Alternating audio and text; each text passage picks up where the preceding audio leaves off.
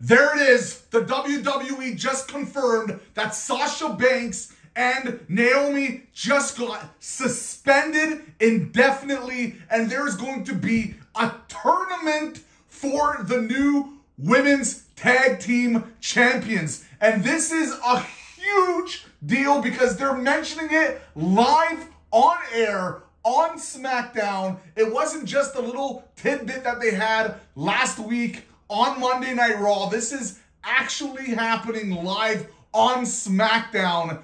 It's massive news. And my opinion on it is that the WWE clearly are pissed off with this whole situation, considering it was completely unprofessional, what they'd like to say. And there's a lot of different sides on this. But honestly, who knows how this is going to go from here?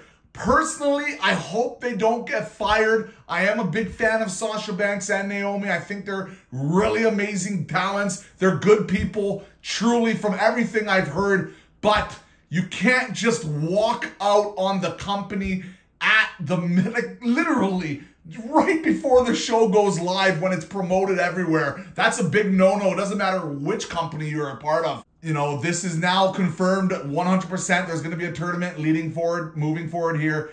And I'm really curious how this is going to change the landscapes in the women's division, because apparently a lot of people are pissed off.